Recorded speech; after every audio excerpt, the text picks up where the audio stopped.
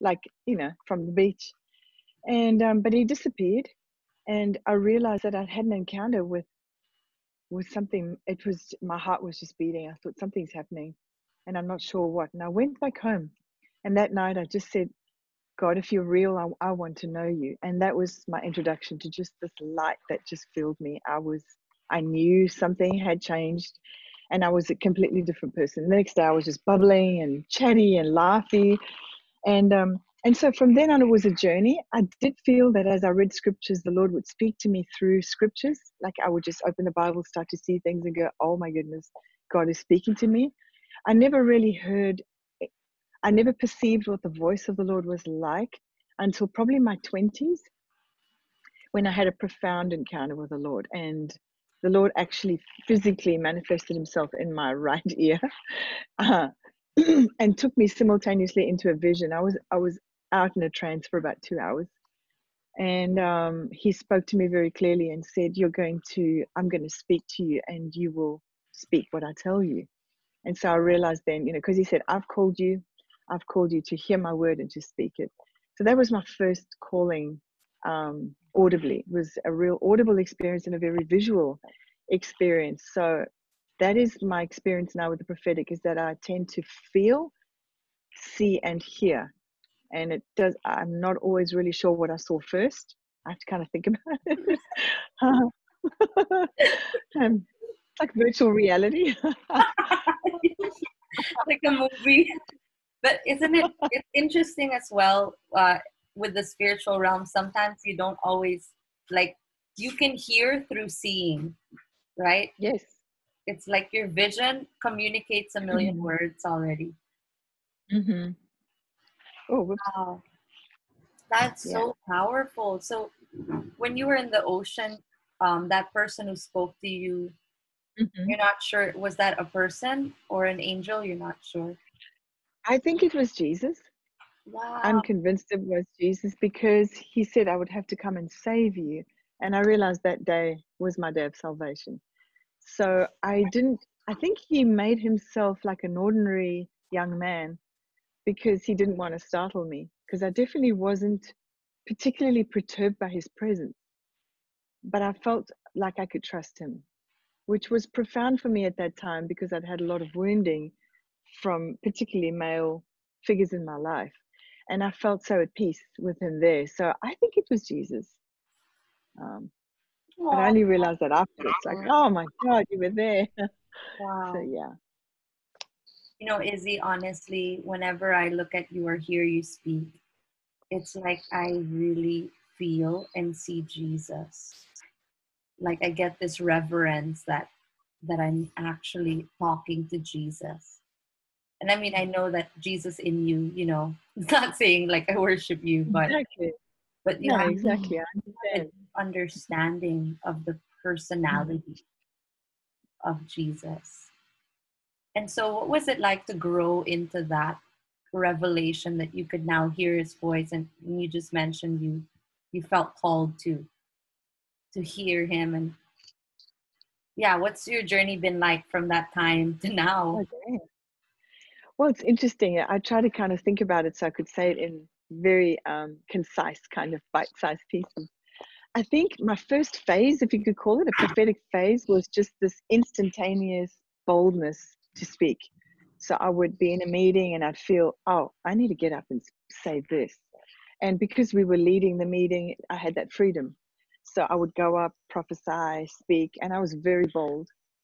And then that was my first phase. That seemed to wear off, and I went through that full of trial kind of phase where I had to really push beyond the intimidation. Things like I would go onto stage, 5,000 people there, and the microphone would be shut off.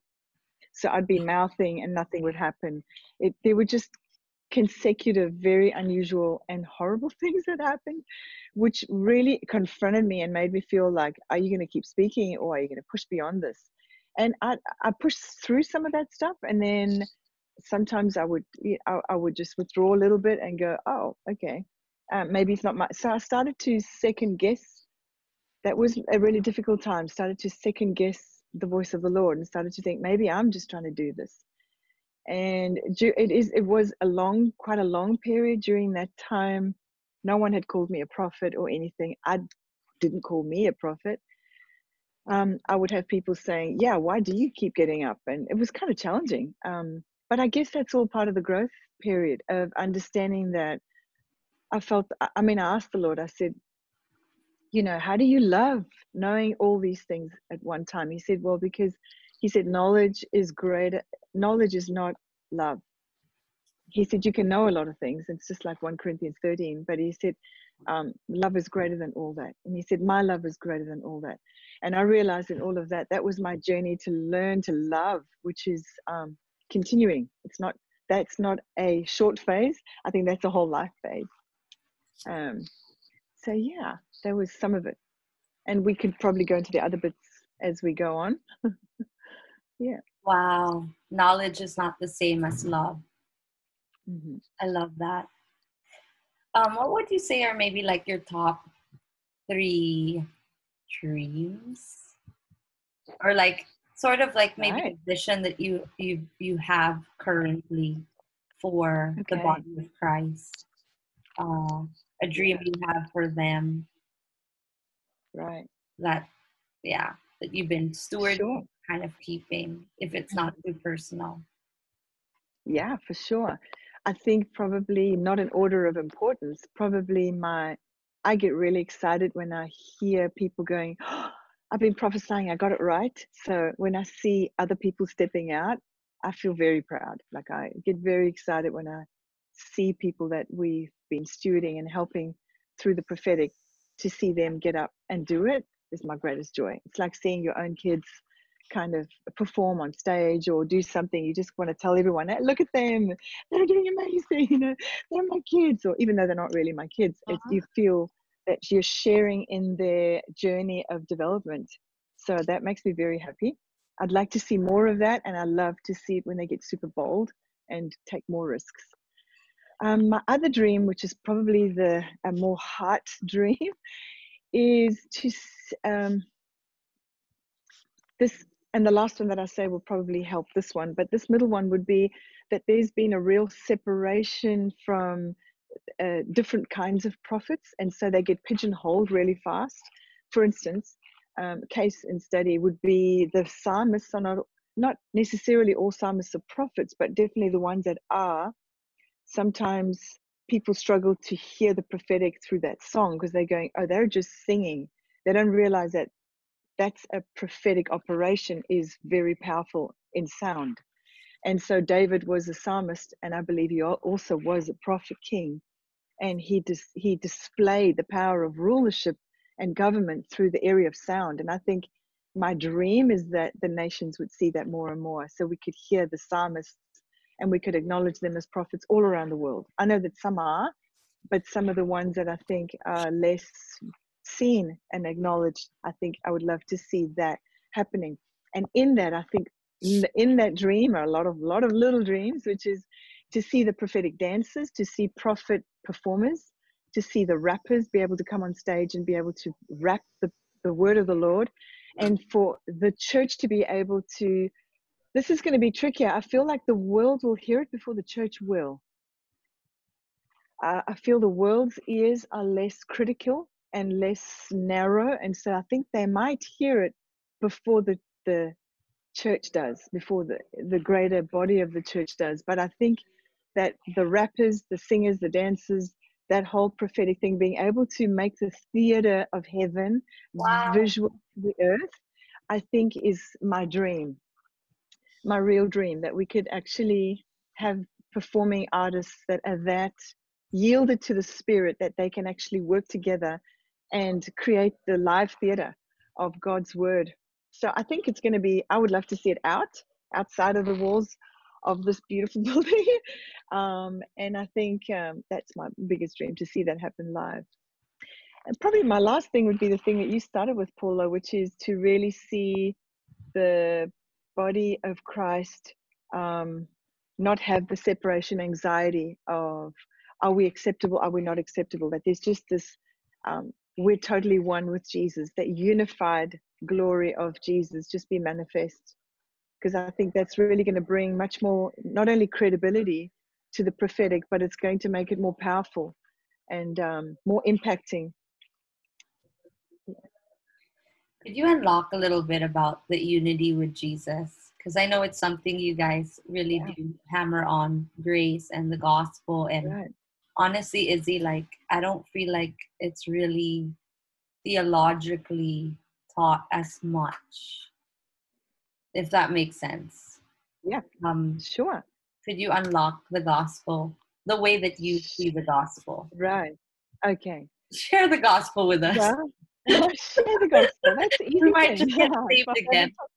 We might just get saved again. Well, so you know, everything that we see in the covenants leading up to the new covenant are always types and shadows.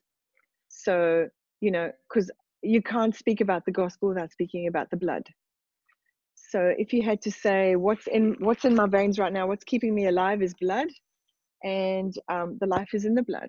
So if I had to bleed to death right now, I literally bleed to death. So when you have no blood, you have no life.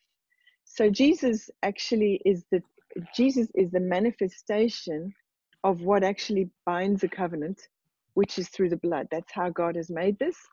And so he will only relate to people based on the recent covenant. And the covenant through Jesus Christ is the last covenant. It's the new covenant, but it's also no other covenant coming after this. That's why it's called the everlasting covenant.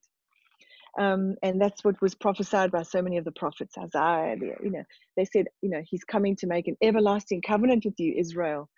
And so the old covenant was actually created to show us that we could not possibly fulfill everything that God required and everything that was required in order for us to be, you know, show ourselves approved. We couldn't. We all fell short of the glory. We all, as you know, and so what they would do is, okay, everyone's sinning, so the high priest is going to offer the blood of an innocent animal. He's going to go into the inner room, and then he's going to go into the most holy place, and on behalf of the people and on behalf of his own sins. You read about this all in Hebrews 9, 10, 11. The whole of Hebrews is magnificent on this. But the high priest would go in and bring the blood sacrifice so that the people could be wiped clean of their sin, but that could only happen once a year. So you just think about it. People were living in guilt. They knew they'd messed up, and they were storing up, all the sins were storing up until they could all make the trip to the high priest, purchase the offering, and then the high priest would go in and with all the bells so that he didn't die, so that, you know, if he did, that you could drag him out. But he would go into that place that no one else could go, which was a proper place, you know, and then offer up the sin offering. And then people would be clean, but just for a little bit, because, you know, as they would leave the town, you know, one would slap the other one. It's like, oh no, we're going to wait for a whole another year before we can be clean again. So there was a continual separation from fellowship. There was no way people could actually feel like they were not condemned. So imagine living with continual condemnation. That's actually how some believers even live. It's horrible. So my absolute passion is to free people from that thinking and say, okay, it tells us in Hebrews that Jesus came as that high priest, and he didn't enter the temple that was made with human hands. He entered a temple that was outside of creation, that was not made with human hands. He entered that place and offered his blood up once and for all, so that we completely cleansed of every single sin, past, present, future, which sounds ridiculous. So people go, well, that's blasphemous, because that means you never have to say sorry. And I'm like, no, of course. You come before the Lord and you confess and you say, Lord, I'm so sorry. You confess to your closest friends and you say, man, I messed up, whatever. But that's to keep ourselves vulnerable and in fellowship. But the actual gospel, the fact that Jesus Christ went into that most holy place, he didn't just go there to cleanse us from sin. He made us so that we can be like him. It says that we have, just as much as we've died to sin, as we are raised up and as we live in him, we've been recreated to be the actual righteousness of God in Christ, which is, whew. It means that we have access to the unlimited realms of fellowship with Holy Spirit any time of the day, not just once a year. It means that we have access to the Father the same way Jesus did. Like Jesus said, I only do what the Father's doing. So how could he not give us access to that?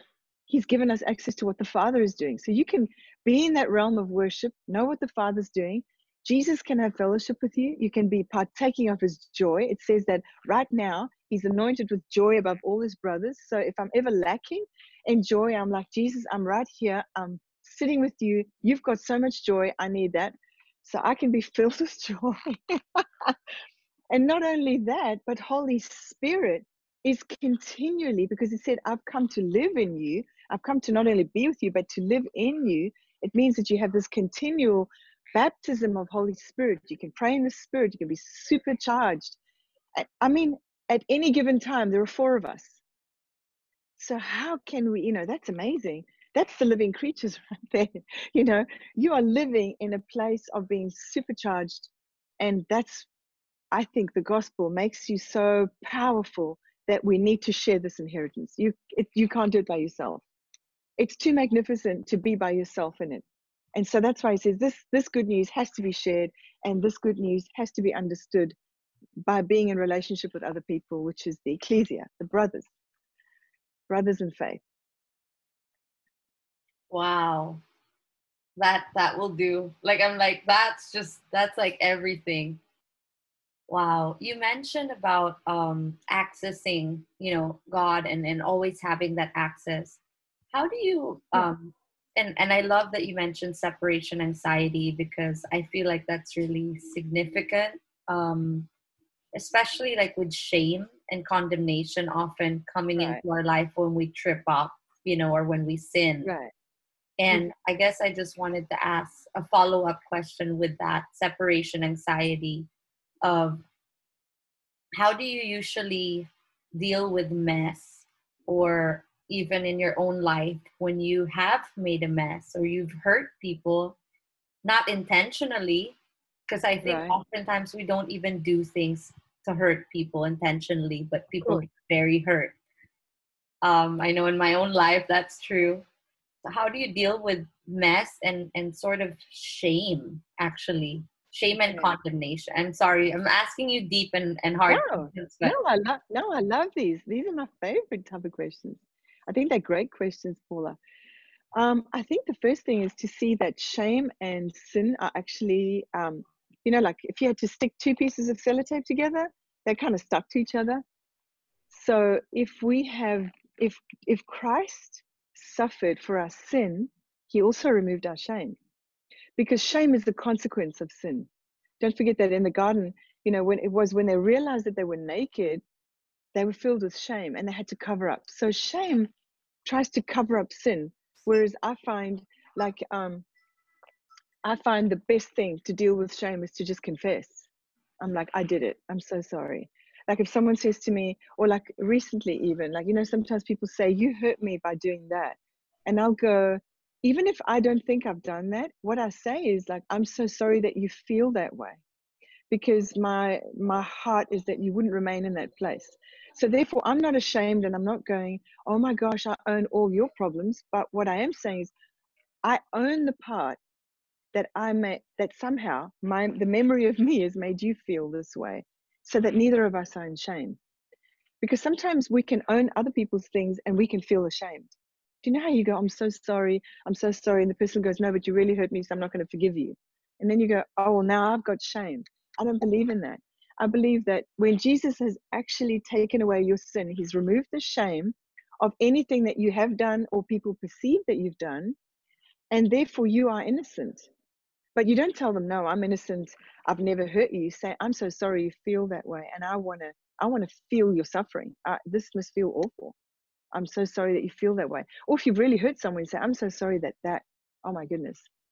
So I find that being really humble and vulnerable without taking the shame of anybody else is really helpful, because that way we also keep people accountable for them to remain free.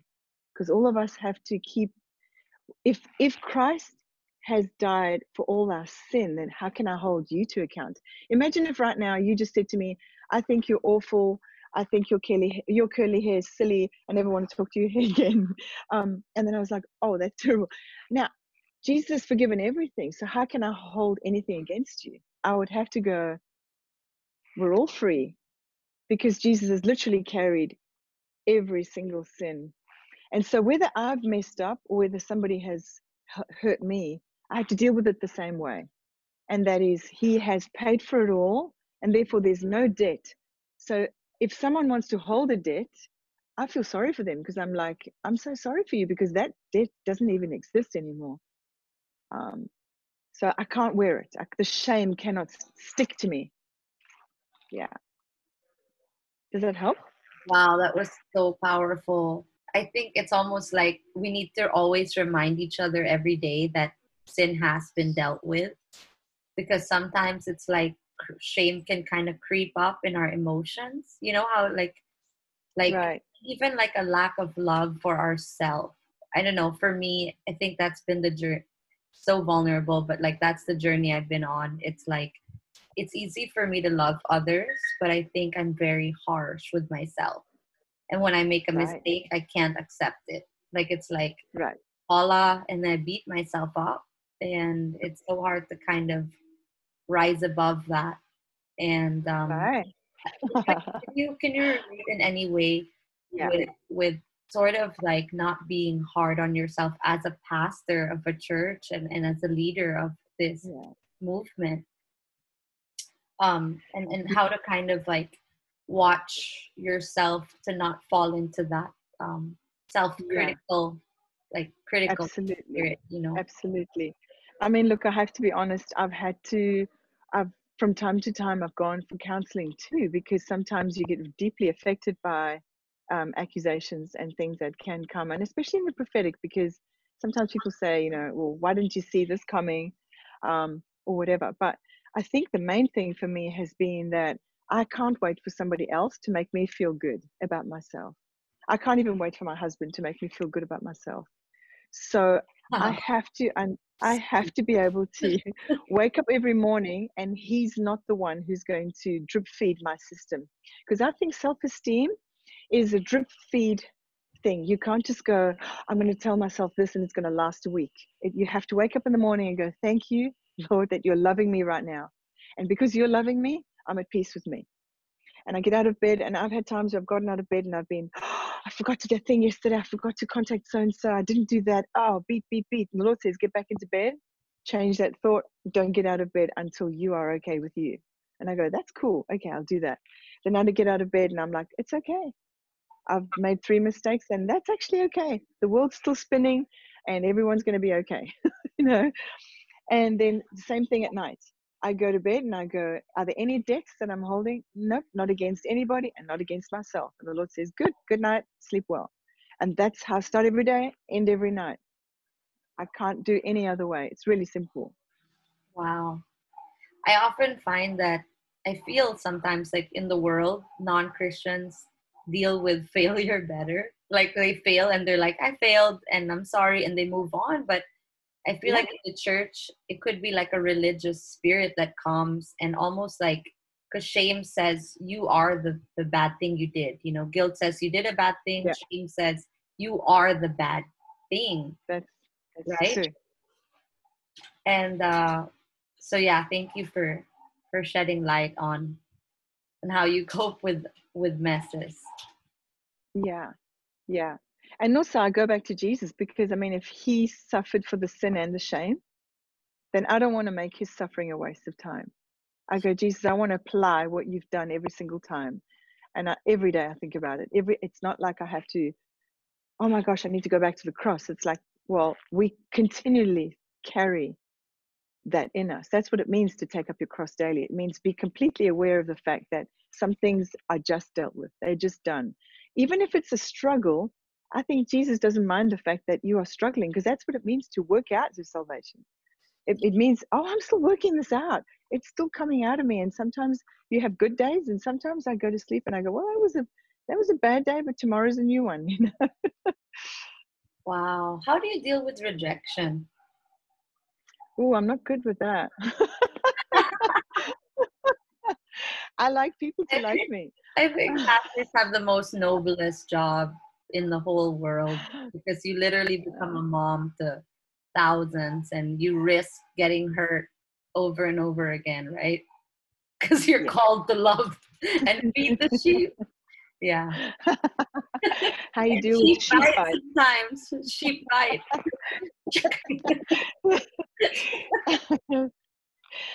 um, do you know what? I had to deal with something recently, and this is what the Lord showed me. It felt like I didn't feel understood. And I was driving, and I felt the Lord say, "Can you imagine if I had to vacuum clean every bit of salvation, and you had to see everybody in their pre-salvation state, and there was no salvation, there was nothing made available for any kind of, like, no presence, no nothing." And I just felt this horrible darkness and sadness. I said, "Oh, that's horrible." And then I said, "But Jesus, you loved us in that state." So when I come back to that, I realize no matter how much people reject you, or sometimes they're actually projecting onto you their own rejection many times. They're Oh, not really rejecting you, they're just disappointed in themselves. And they want to test that love, and they want to say, "Well, you've disappointed me." But actually, they're really disappointed with themselves. So I go, "Okay, if you loved me in my pre-Christian state, you loved me while I was still a sinner, you loved me when I was dead to you, then how can I not love now that I'm alive?" So then it feels like the black and white goes to full color again. And, without God's love, nothing makes sense, really. So I need to be self-loved before I expect other people to love me. wow. I'm taking notes. Okay. Yeah. Could you say that again? I need to be Yeah, self. I need to be loved before I can expect other people to love me. It's really hard. Like, in other words, rejection feels worse if I'm already rejected.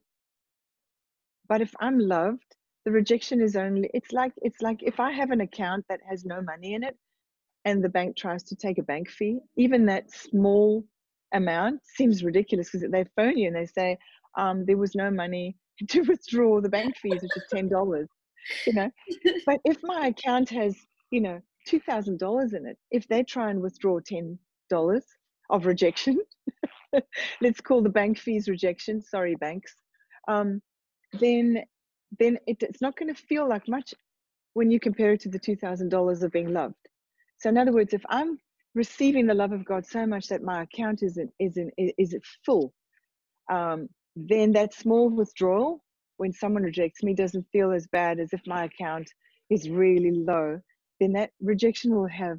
So if I'm feeling the rejection stronger, the Lord will say to me, "Oh, you need to be loved up a bit more. You need to just come and sit with me.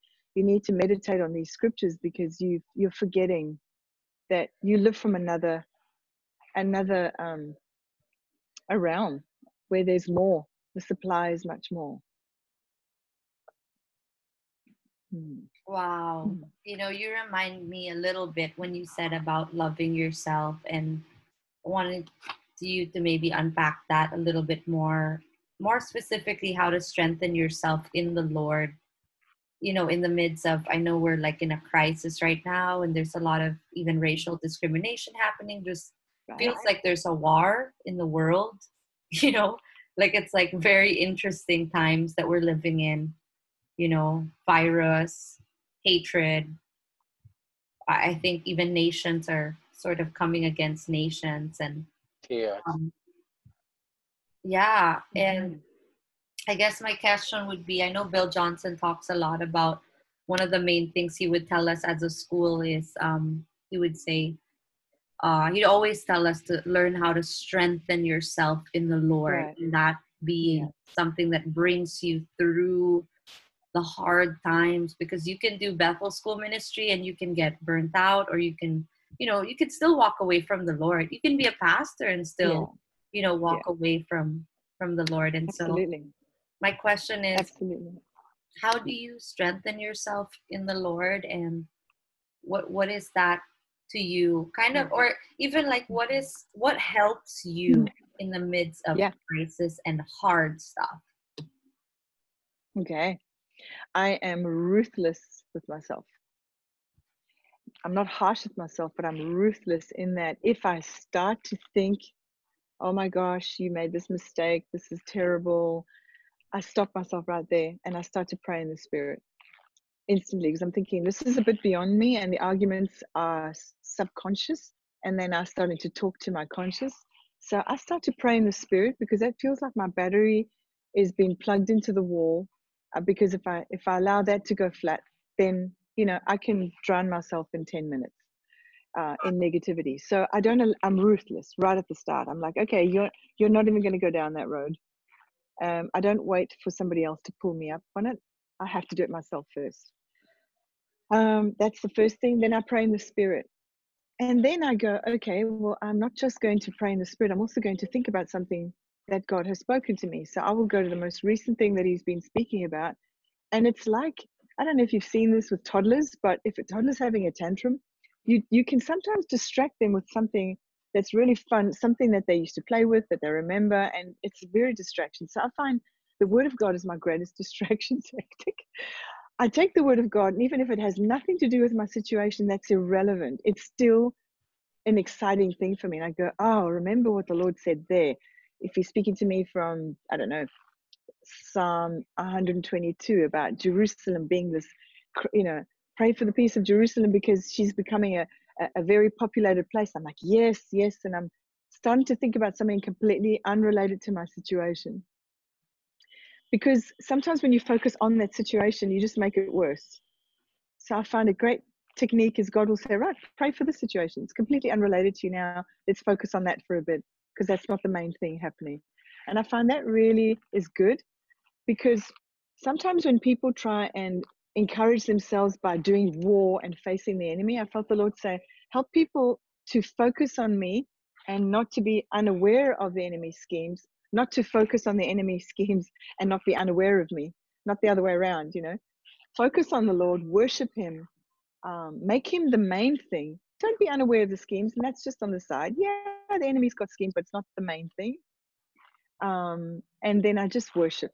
I think if it's really getting bad, I just worship, and I sometimes I'm worshiping and I'm crying, and it just feels like the song is really bad. I'm playing all the wrong notes, and but worship actually for me fills that space in my soul that is either experiencing the memory of trauma or the memory of something having happened.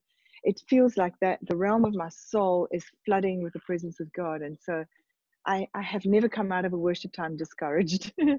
And I think that's probably what David did at Ziklag, because I mean, everyone was accusing him and saying, we don't have our wives and kids and livestock because of you. It's all your fault. And so he was feeling the pressure of like, oh my gosh, it's true, it's my fault. So I think when he went and encouraged himself, he worshipped and he said, God, I don't understand what's going on. It doesn't make any sense. We were doing your work and now I'm getting into trouble for that. So I'm just going to worship. And I think when you magnify the Lord, he magnifies himself in the situation and everything else gets smaller. So the magnifying glass is like looming in front of us and all we can see is the Lord, magnificent, and then everything else, it just seems less important. So that's how I strengthen myself, some of the ways. And if that doesn't work, I put on loud music and I dance. I love that so much. Guys, check out their YouTube channel. I listen to it every day. I don't know, it's my cup of tea in terms of encountering the like worship music. I love Jubilee. Like I'm like, Lord, I wish they had like 1 million albums out. Like please make more. Yeah. So I was going to also ask about, in terms of the prophetic, I know that Jubilee as a house actually has such a heart for the marketplace and not just bringing the prophetic to the church, but outside the four walls. And maybe what's your journey been like in terms of prophetic evangelism? And then also, has the Lord opened doors for you, maybe with even some influential people to prophesy over, and how to carry yourself in the world as a prophet? Okay, look, I have to be honest. I don't know that I have had openings to government officials or the Prime Minister or anybody that would be seen in the media as to be somebody important. But we have through our kids, have had opportunity to, for instance, have contact with, like, I don't know what her name is, but anyway, it doesn't really matter what her name is, but she is one of the hosts of The Voice. And we've been backstage, and sometimes just the interaction of that, I wouldn't call it prophecy, but I definitely think it's when you're aware, like you're aware of their stress, so you start to pray for them. So I'm at the stage where I notice things and I pray for people. But definitely I've had inroads of being able to prophesy over strangers and people in shops, and being able to not tell them I'm going to prophesy, but I just tell them, hey, I really feel like you're doing a great job. And are you an artist? Are you stepping out into something new? I might ask questions. And then just say to them, I think you're going to do great at that new job opportunity. And they just go, oh my goodness, you're so nice. You're so lovely. But it's never been like I've sat someone down and kind of read their mail and then we've had contact. I've not had those kind of opportunities yet. I had one recently where I went to collect something from Facebook Marketplace for my daughter, and this lady invited me in the house. And I said, oh, I think you are, where was she from? Sri Lankan. And she goes, yes, I am. And I said, you must be a great cook. She goes, yes, I am.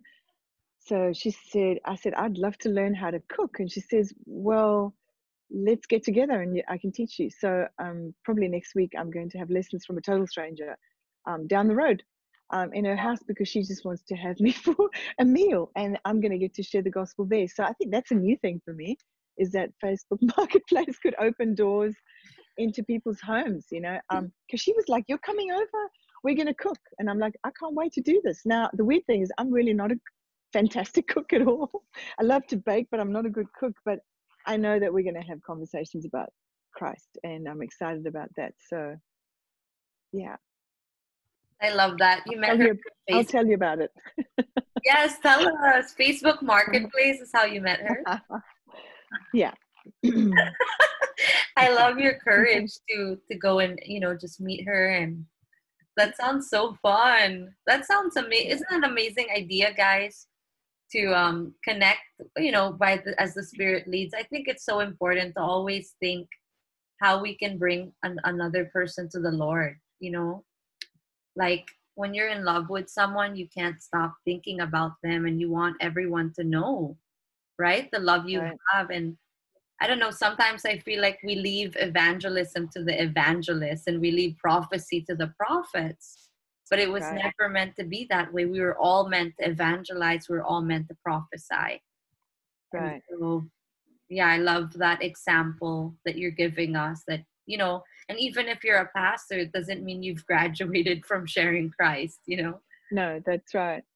That's right. And I think when I go out and, I'm just doing chores or doing different things that I have to collect, it's often for kids because we have 6, so there's lots of birthdays. But I think, I just felt the Lord say that prophecy isn't telling someone their future. Prophecy is actually encouraging them, strengthening them, and comforting them to make them feel that they're completely acceptable to the Father, the Son, and the Holy Spirit. You're illuminating the possibility of them seeing the Trinity. That's predominantly what we're there to do. So prophecy is to love people, strengthen them, and encourage them to such a place that they can actually receive more of God. It's not necessarily to read their mail, because some of us don't approach people because we go, we have no information. God says love is greater than information. When the door of love opens to a person's heart, you can read their mail after that. There's no limit to what you can see. And I think what we see in public ministry is not always how it happens. Like, we can't call people out. Do you know what I mean? We just go to people, we say, man, you're doing such a great job as a mom. And they go, really? Well, you've just prophesied into their lives, because they'll never forget that. The next time they push the stroll and they think, oh, I'm a lousy mum, they go, no, I'm not. Somebody just told me I'm a great mum. And that's a prophecy. I didn't have to know anything about how she mothers, but I had to see her struggle, that she doesn't really think she's a great mum. Yeah. Wow. I'm going to open it up to questions from people in the group. So if you have a question, could you write it down on the chat room, or I can call your name if you raise your hand. Does anybody, yeah, if you have a question, raise your hand. I think you can raise your hand on the Zoom thing. There's a raise hand button, or you can ask on the chat room if you don't want to be seen. David, go for it. I was wondering, what is your process for writing your songs? How do you compose your Ah, worship songs? okay. I hear rhythms really clearly, and because I hear rhythms really clearly, then that helps me with the syllables of words that I want to use. And also, if I hear the rhythm, it helps me with the type of song I'm going to write. So it's going to pretty much dictate where I'm going. I write almost every single day, so it's a habit. I try and write words down or patterns down, or I go around with my phone and I just put it on voice memo. If I get so I have a diverse way of writing, but mostly it'll come from something rhythmic that I want people to move to, and I can imagine it, or I can feel people being moved by a particular gentle rhythm, and then that starts me thinking, oh, this is this kind of pattern of syllables, these kind of words I'd like to put in. And oftentimes it'll come from just being with the Lord. I'm in his presence and I'm like, oh, I can hear this, this pattern. That's how it often starts, but not the only way. So sorry, follow-up question. So do you do a technical way of writing, or is it like just hearing from God and it just comes out naturally? Even for slow songs, like worship songs, is it more on technical or more on the getting inspired and letting the Holy Spirit bubble up? So, or sometimes it's that way, like it's like an inspired song. Exactly. I think it's both, but I think initially when I started songwriting, I was always waiting just for the inspiration until I felt the Lord say, inspiration is a habit and you need to cultivate it. And so I realized, oh, I can actually switch inspiration on. I don't have to wait for it. And so it's like inspiration is the switch, and then I get into the technical. So I can decide to write a song. But what I have noticed is the song that's birthed out of an encounter with the Lord will usually have a much more deep impact on people than something that I just decide to write. Like I can write anytime. I can write a good song, fairly good song. But the songs that people tend to sing a lot are the ones that came out of encounters where they can feel that something saturated that moment and it seems to hold something different. Yeah. Can you sing one of your famous songs, like one of your most popular? No. even one line, just one line. No. One line. Oh, there's The one one that's most sung. that's most sung. Oh my goodness me, I don't know what's most sung recently, but probably the one that's right now somebody's just put on YouTube. It's a whole choir from Uganda. It's the we lift our hands to the great I am, who was and who is and is to come. And that the whole choir did a most amazing rendition of that recently, and that was super fun. I'll give the Wow. link to Paula, and she can pass it on. Thank you. Pleasure. Wow, Izzy, did you take voice lessons? Because you sing so well. I did for about 6 months. That's it? Wow. And I was so I'm not very good with my vocal exercises. Sometimes I get a little bit lazy, but I need to brush up again. Yeah, but I did do vocal training. Yeah, I did. Vocal training. And you also play keys in the piano. Yeah. That you've been playing for a really long time, huh? Probably more from when I was 18. So I was a guitarist before that, and then decided there were too many guitarists around, and I met Finn. He was a guitarist, so I just thought, let's bring variety, and I just I started doing piano more seriously. Yeah. Wow. If you guys don't know this, her entire family leads worship. Like her husband, her son, her daughters, right? I think they could all sing. Yeah. And not just sing, guys. They sing excellently. Like I'm like, I get a holy fear of the Lord when I hear them sing. I'm like, oh my God, God is coming. Like there's something about excellence that really brings the glory of the Lord. Like, I mean, you see it in the world. Like you watch, America's Idol, and you can actually feel the presence of God. And they I may not agree. even know God, but their excellence right. opens up a realm in the spirit where you're actually seeing who God is, because they're made in His image. And so I just love the excellence, Izzy, that your beautiful family carries. And I love Thank you. seeing like Tana now in even in the music industry, and I just watched her Yeah. her they produced the music video. Yeah. Yeah. So Yeah. good. Yeah. It was awesome. It was awesome. So you must be so proud. Yeah, Larissa, go for it. Are you still okay, Izzy, for just a few more minutes? Yeah. Of course. I'm okay for another 10. Yeah. 8 to 10 minutes. Yeah. Good. Perfect. All right. Sure. Thank you. So I want to ask you more on how do you disciple your children in terms of like what activities do you do? What are the things that you actively and say to them or declare to them? Our own kids. Yeah, Our your own. kids. Yeah. Yeah. Yeah. My own kids. Okay. Yeah. We. I mean, there's ones that I probably pray more regularly with. The younger. And so we get to experience God more and we get to talk more. I think my youngest, he's 14, and we talk probably the most. And so we'll talk mostly around how do we hear God.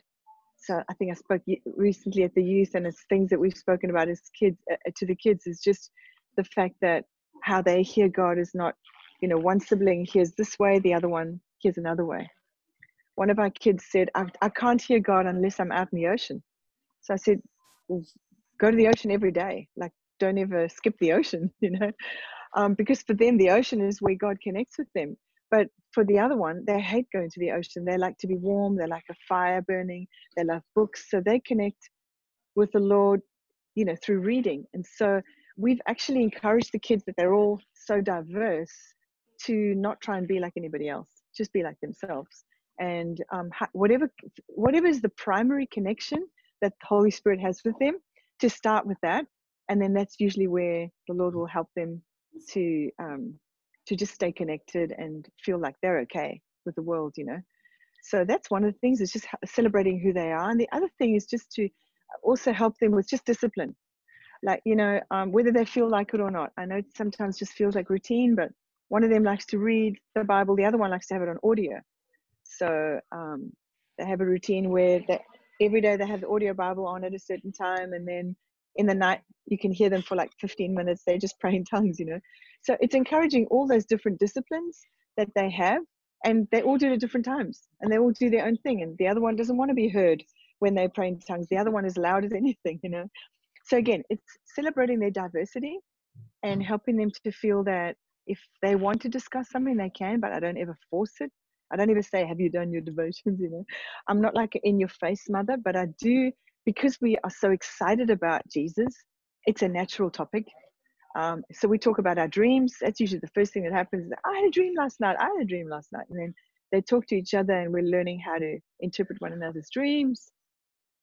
And we also are very honest about our failings. So I will be very real and say, I really stuffed up there, because they call me out on stuff. They say, Mom, you said that and then you did that. And I'm like, yeah, I was wrong. I'm so sorry. I totally did that. I don't make excuses. I call it out of myself. So if I say to them, hey, that was really not okay, they're quick to say, yeah, that was really not okay. I'm so sorry. So that develops in them. They follow your example. If you're vulnerable, they'll be vulnerable. So, yeah. Amazing. I want to ask another one if that's okay with you. Are we still okay in time? Yeah. So how do you reconcile God's promises to you, and for one, when the promises don't come in a package that you expected, and Right. another one when there's so much uncertainty that you don't know if you're just gonna let go of those things or just keep holding on and just like yeah. Right. Okay. Fantastic. That's a great question. I think disappointment happens because we can't tell the difference between promise and God's presence. So when a promise becomes greater than the personality of God, then that promise has to actually bow down and take precedence. So I make some of the dreams that I've had, that, you know, I've had dreams of dance schools. I'm turning 57 this year. I still haven't seen some of my dreams come to pass. And, you know, I keep telling the Lord, Lord, my body's getting older. I was way more flexible, you know, 30 years ago. Like, when is it happening, you know? But the Lord's always shown me, like, exactly like you said, like the package of the promise is not going to unfold the same way that I think. And so my kids are all dancers. So that's part of the promise unfolding over my life. And also the fact that he's always more important to me than the fulfillment of something, because he is my fulfillment. So in other words, the presence has to be greater than the promise always. And as soon as the one goes overshoots the other, I have to tell the promise, hey, bow down. The promise is never greater than the person, because he doesn't owe me anything. So when I see that, I'm going, look, you don't owe me anything. I'm obviously not getting my timings right, but we're going to enjoy the process. So I find if I'm not waiting for something, usually I realize, oh my gosh, there's way more promise in now than in the future. So that's my second thing, is promise has to fill my now, and it can't be something in front of me. Promise has to be, in other words, if I'm believing for a child, I have to start waddling like I'm heavily pregnant way before the baby's out there. So I have to walk as though I'm a big fat mama before I have kids. You know, I have to actually go, I'm actually pregnant right now. I'm fully expecting. Yeah. That makes me enjoy now instead of keep waiting for something that I feel God still owes me. Does that That's help? amazing. Wow, that really helps a lot. Thank you.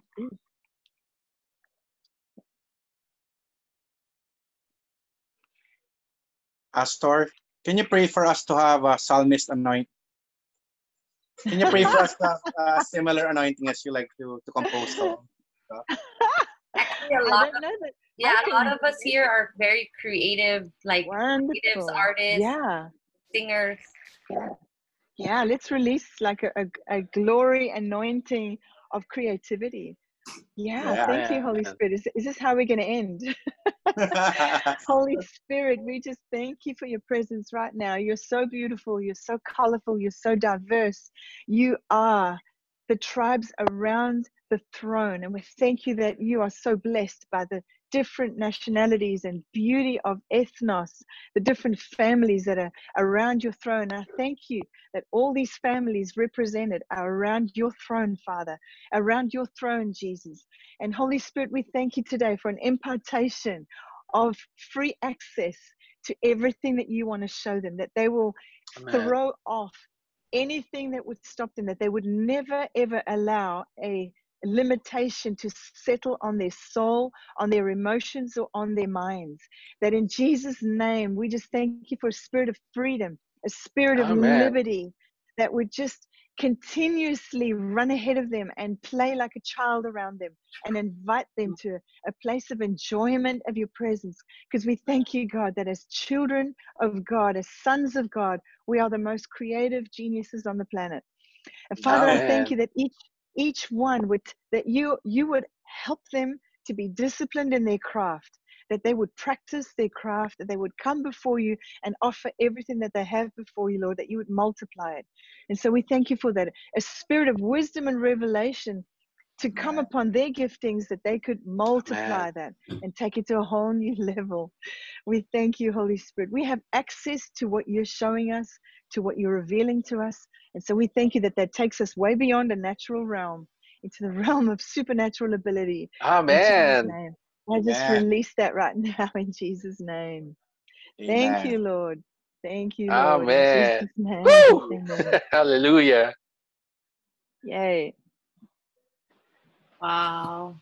I can feel that. Izzy, thank you so much for your precious time. Such a pleasure. My God, if you had more time, we probably would ask you a million more questions. I'll come back. You can invite me for a part 2. Yeah, can we do that for a part 2? Do that. For sure. That would be such a treat. And you really have such a mother's heart. And I really admire your heart to equip and empower the body to walk in the gifts of the Holy Spirit. And Thank you, yeah. Paula. It was Thank wonderful being with you. Thank you so much. Thank you so you, much. Syndey. Can we have like a Thank quick you. question? Like, um, when are you guys opening back again? When is Jubilee Church gonna open its doors Ah, again? right. Okay. Yeah. I'm not sure because at the moment they still have that 50 um, Max. limitation. And so the people that are here are all the leaders, the people that actually make the media and stuff, because that's like 15 of them. And so this weekend, I still think it's continuing that way. There'll be about 50 people with social distancing. And then I don't know what they're doing after that, but if you watch the news, you'll be able to see, and you'll definitely watch on our website, it'll say opening up again. It'll be All a big right. announcement. I Awesome. think Cecilia wants to. I think she has a meeting to go to. Izzy, you have a meeting? Do you have a meeting? I do, Paula, only because it was because remember how, I don't know how I did this, I made a mistake thinking it was 10 o'clock. So I thought, oh, 10 o'clock, and I made all my meetings, and there was some that I couldn't change. So I'd already changed this one meeting twice, but I could probably do one more though. I could probably do one more question if it was. I think so sometimes what we do is we like to give like encouraging words to our speakers in the end.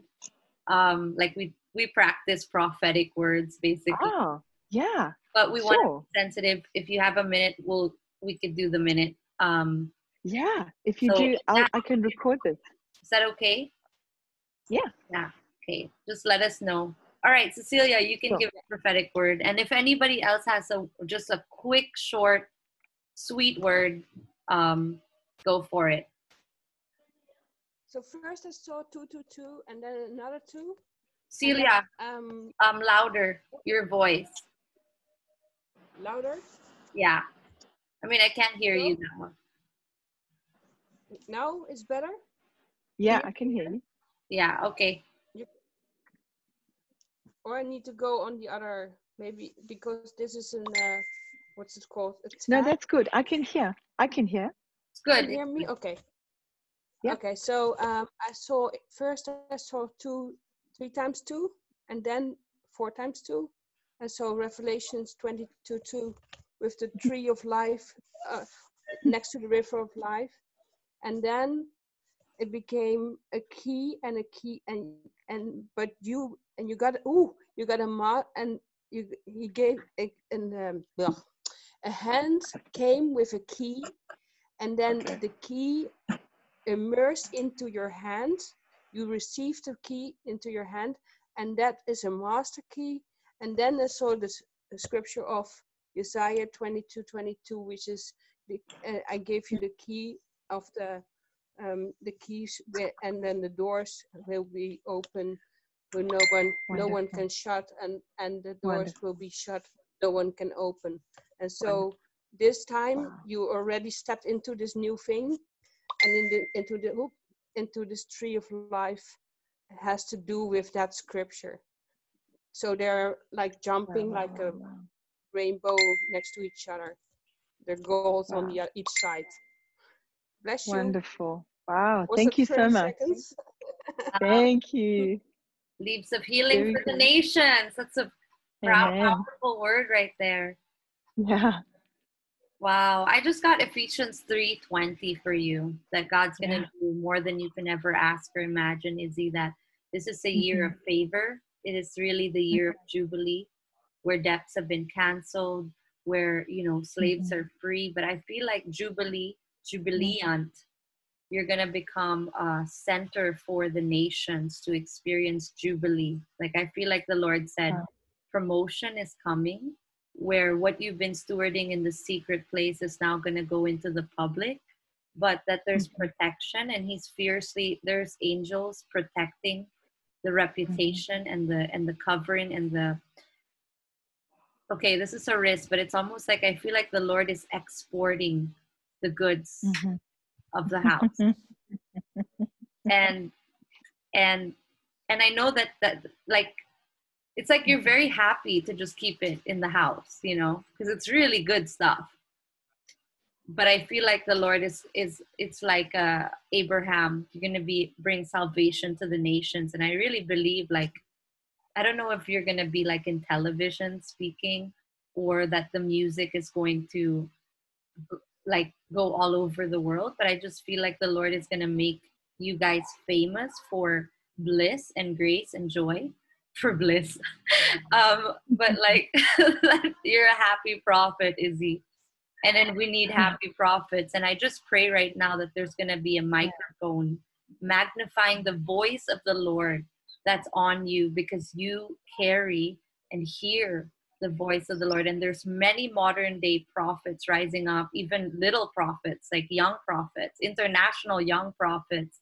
And they're looking for mothers and fathers to look up to and understand, what are they seeing? Why am I seeing these things? Why am I having visions and dreams? And there's so many seer prophets rising up. And I feel, Izzy, that you're like a mother in the prophetic world, you know, in the world of sons and daughters. So Wonderful. Thank you so much, Paula.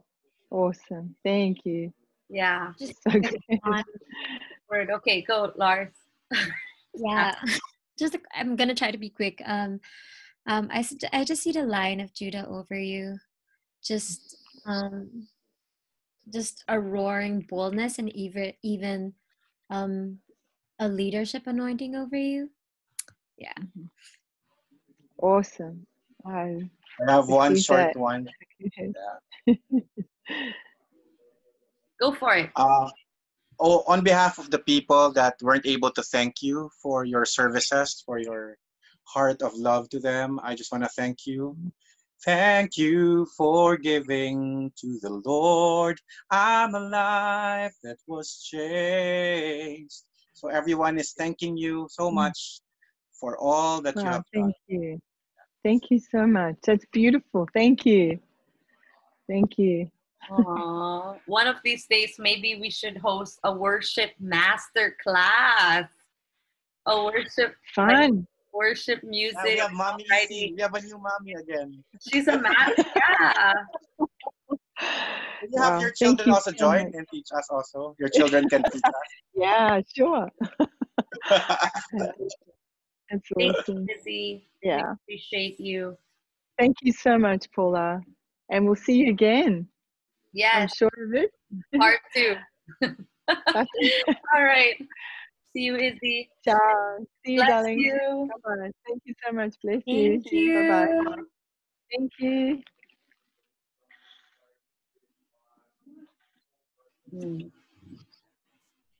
I'll just stop this. Sorry.